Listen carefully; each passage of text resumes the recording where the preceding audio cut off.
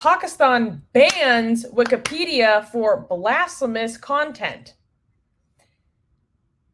It's a little too on the nose. You know what I mean? It's like you expect this kind of thing, but at the same time, you're like, wow, you're really going to go this far? But let's get into it. Let's talk about what happened. Signaling like we're anti-knowledge, basically. That's how it sounds like. Yeah. Okay. Yeah. Okay. So what happened? On February 3rd, Pakistan's Telecommunications Agency, or PTA for short, Telecommunications Authority, the PTA, blocked Wikipedia and its other projects in Pakistan over accusations of not removing allegedly sacrilegious content. Wikimedia Foundation revealed that they received a notification from the Pakistani authorities on February 1st, saying that their services have been, quote, degraded for 48 hours after failing to remove, quote unquote, unlawful content. Then, despite not communicating what the supposed offensive content was so that Wikipedia could take appropriate action, the warning was extended into a total ban. The move was heavily criticized on social media, arguing that the ban was regressive. Pakistan's Prime Minister Shahbaz Sharif ordered the government to restore Wikipedia's services on February 6th. The ban was lifted after 3 days. The Wikimedia Foundation expressed its gratitude by saying that the lifting the ban, quote, means that the people of Pakistan can continue to benefit from and participate in the growth of a global movement to spread and share knowledge that is verified, reliable, and free. Many Pakistani users expressed their embarrassment at their government's actions. Aw, I'm sorry, guys. Don't be embarrassed. It's not you, okay? Again, guys, it makes no sense to be proud or embarrassed of what other people who are, share the same country with you do. You're only responsible for the things you have done. Okay, so pride and shame by association does not make any sense. So if you're Pakistani, don't be ashamed of this. It wasn't you. Okay, but this is ridiculous. This is absolutely ridiculous. I mean, it's good. Like, let's give credit. They did undo it, so there's some sanity there. Right? I know, and what I find very interesting is the PTA, the Pakistani Telecommunications Authority, is like, if you've ever made a tweet on Twitter that was blasphemous or mocking Muhammad or posting a Charlie Hebdo cartoon, and you get a notice that this tweet is illegal in Pakistan and there's like a complaint that was filed and it's going to be removed for a Pakistani audience, the body that's responsible for making that happen, sending you those notifications on Twitter that your tweets got banned, that's the PTA. That's what they do.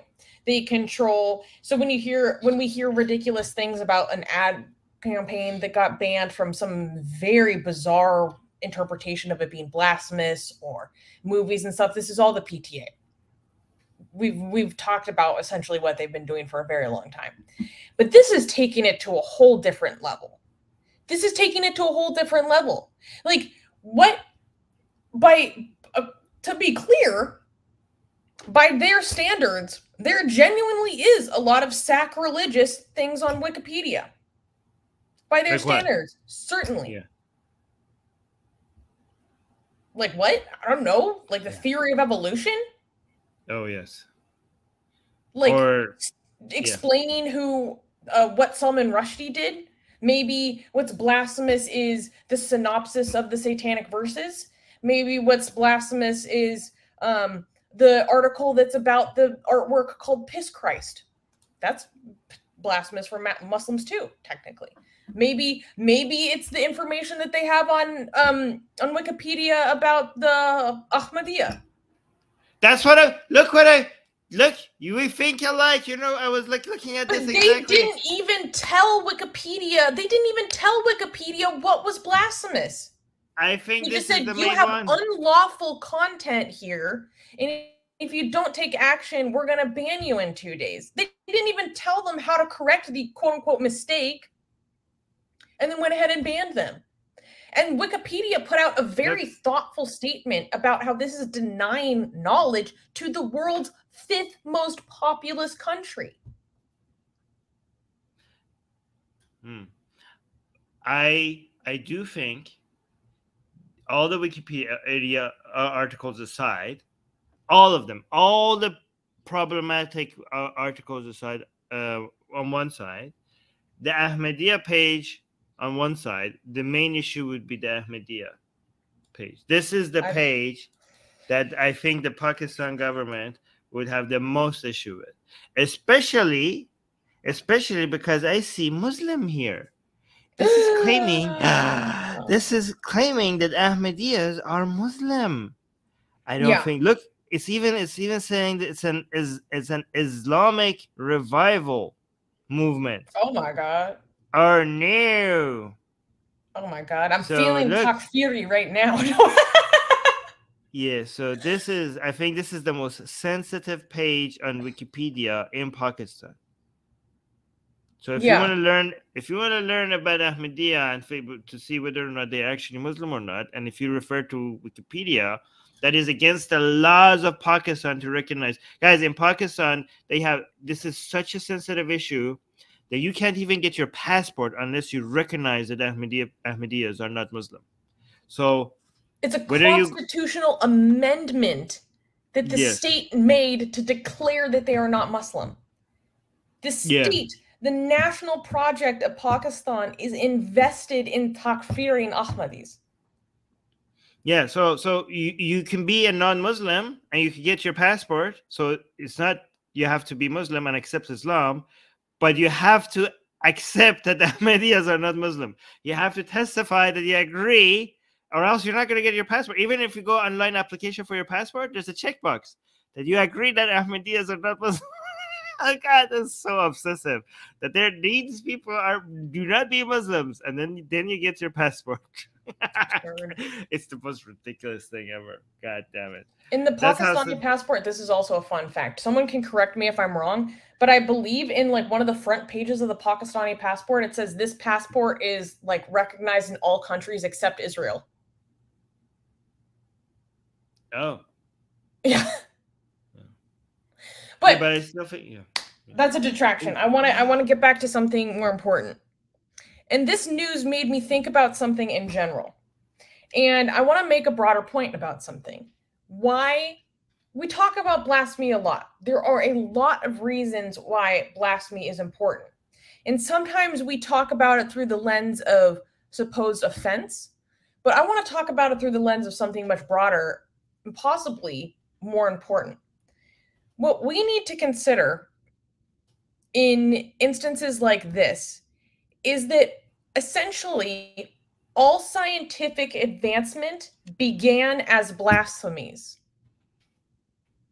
Because basically all scientific advancement runs contrary to these so-called perfect words of God that came down to us thousands of years ago, right?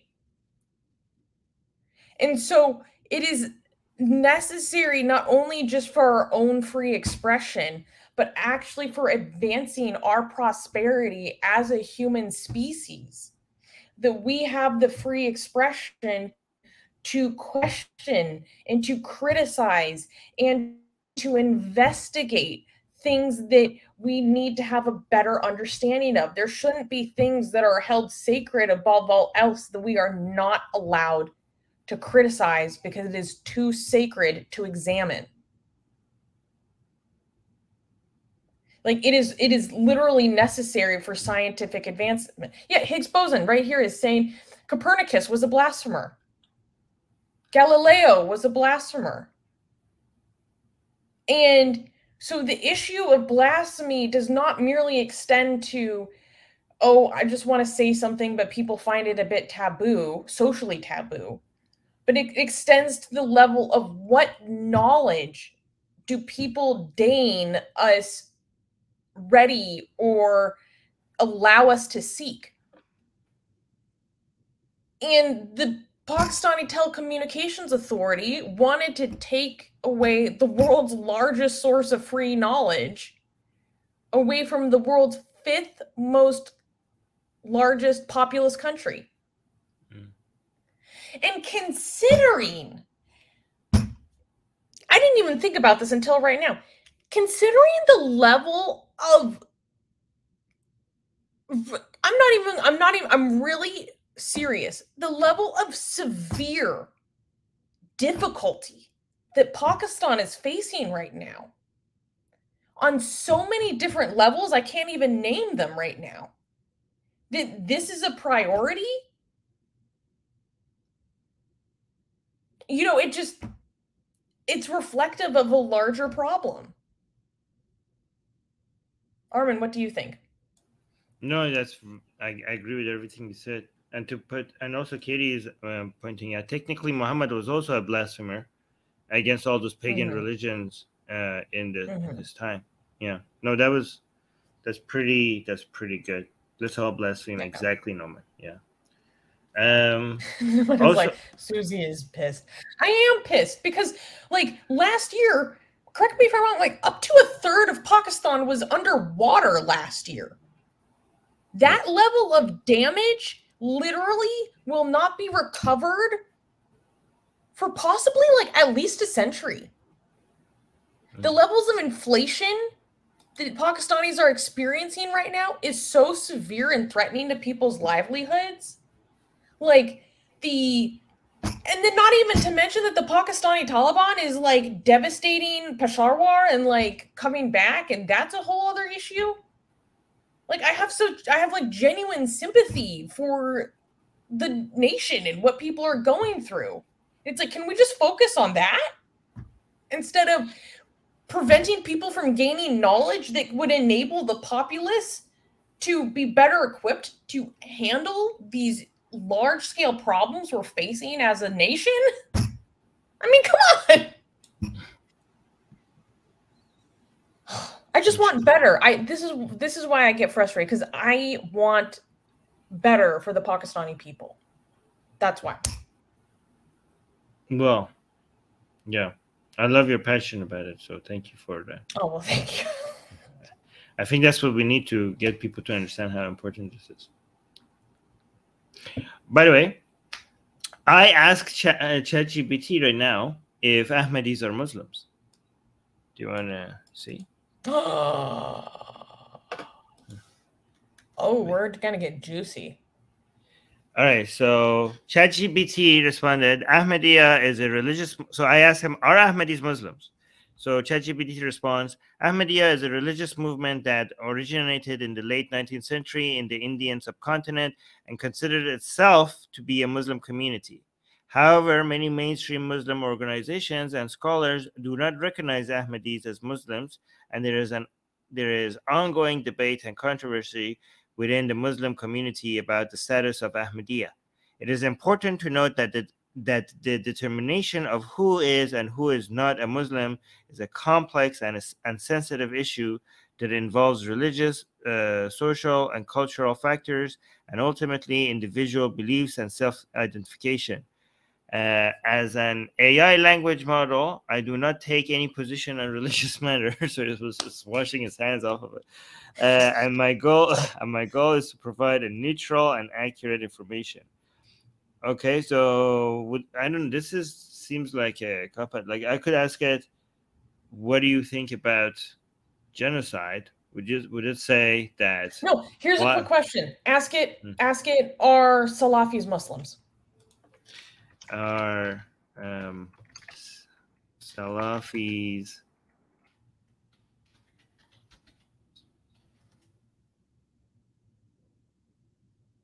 Salafism is a conservative and strict interpretation of Sunni Islam that emphasizes a return to the practices and beliefs of the earliest generations of Muslims, known as the Salaf. Okay, just give me the answer. Salafis consider themselves to be Muslims, and their beliefs and practices are generally recognized as being within the mainstream of Sunni Islam. However, there are different degrees. Yes. Huh? Yes. Yes. The answer is yes. It says, there's different degrees of adherence, but that still means the answer is yes. Well, it says, however, there are different degrees of adherence to Salafism, and some groups and individuals who identify as Salafis have been associated with extremist and militant views and actions which are rejected by the vast majority of Muslims and are not considered to be representative of mainstream Islamic beliefs and practices. As with any religious movement or denomination, there is a wide range of diversity and interpretation within Salafism, and it is important to avoid generalizations and stereotypes when referring to individuals or groups who identify Salafi. Yeah, so basically, they have a different ranges of beliefs and stuff, and some of their ideas. But the answer is like they are Muslim. Okay, so ChatGPT is not so sure about Ahmadis being Muslim, but it's sure about. But it's sure about Salafism. I'm not too sure. I'm not sure. I have no opinions about Ahmadis. I'm just an AI. You know, who am I to tell? This is sensitive. Salafis, they are Muslim. ChatGPT is like, I would still like to be able to get use in Pakistan, so I'm not going to answer this question. Well, I mean, that was no. Wait a minute. The Pakistan answer is still good enough for you to not be accepted. Like, the answer is not a straight up. I mean, as much as we don't like this answer either, but Pakistan is not going to answer like this answer either, because the answer to the question. Oh wait, the answer should be firmly no. A definite no, not like, oh, there's a debate about this. It should be a no followed with how dare you. Yeah, exactly. Oh my god. First of all, how dare you? Okay. We're gonna have so much fun with AI, asking AI stuff, and like we wonder, and we could compare, like, as we get more competition with ChatGPT, we could be asking different questions. Oh, by the way, me and Harris did a test on Secular Jihad. By the way, guys, if you're not subscribed to Secular Jihadists, go subscribe there. Facts. Yeah, but me and Harris did a test, right? So we asked whether Muhammad, for example, is racist. And obviously the answer, it was like no, right? And then we said, well, what if Muhammad said this? If Muhammad like says this, would that make him racist? And then it would still defend Muhammad. But then we will just put the statement without Muhammad, and we're like, is this statement racist? And we'll be like, yeah, of course this is racist. So if you just say, if Muhammad said this, would it be racist? It was like, nope. But then if you take Muhammad out and just put the statement there and like, is this statement racist? It would say yes. So wow, it could be, we could be talking about Muhammad hijab. No, I recognize that we're talking. No, then it's defending all Muhammads, not just for Prophet Muhammad. I guess so. I have questions. No, we asked it in a way I think that was clear that we're talking about Prophet Muhammad. Yeah. No, I'm kidding. And it builds upon your previous questions in a conversation, so it knows the context. Yeah. You can now get the sexiest blasphemous art ever known to mankind for free. Too sexy to show most of it here on YouTube. We draw Muhammad, Hindu goddesses, sexy hijabi art, Jesus, Mother Mary, Japanese god, Greek gods, and much, much more. Click on the link below where it says, get our free blasphemous art.